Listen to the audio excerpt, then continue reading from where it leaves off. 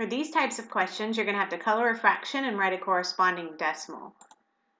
So color the fraction. A fraction is just a way to represent an amount that's less than 1.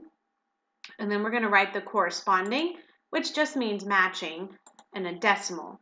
A decimal is also a way to represent an amount that's less than 1, but it does it by breaking one whole into 10 parts or 100 parts or 1,000 parts, or any number of parts that are in powers of 10.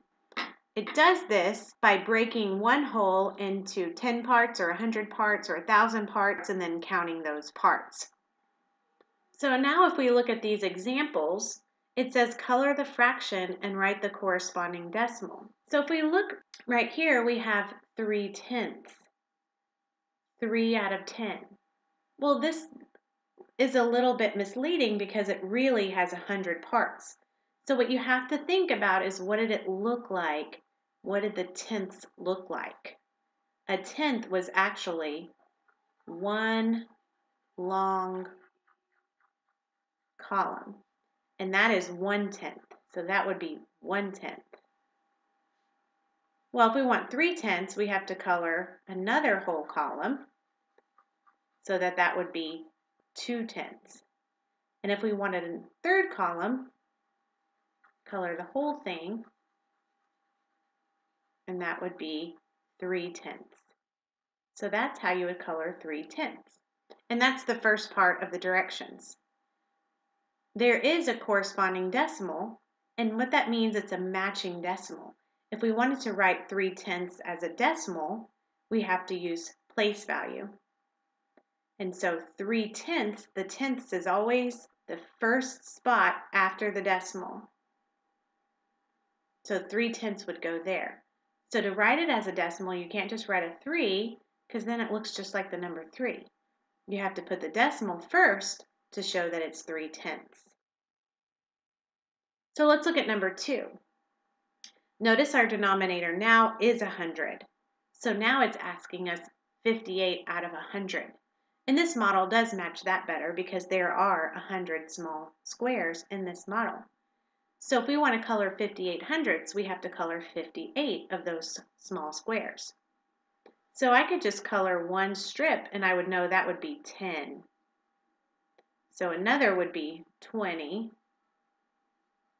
And another would be 30.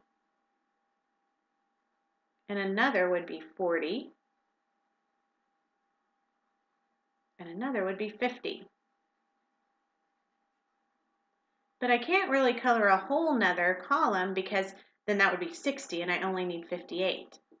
So now I'm going to start coloring the 8 extra small cubes. 1, 2, 3, 4, 5, 6, 7, 8.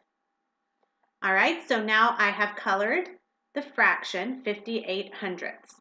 But 58 hundredths is not just a fraction, it's also a decimal because it's less than one whole. So if we look at 58 100ths, we can write it as a decimal, but we're not just going to write 58 because then it would mean 58. That's a lot.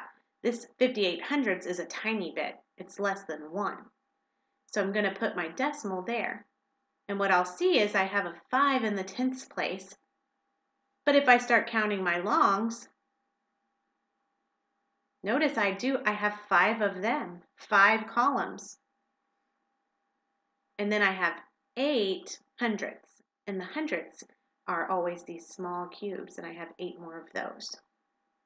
So up here in the place value chart, I have 5/10ths, or 5 full columns, and 8 extra little pieces.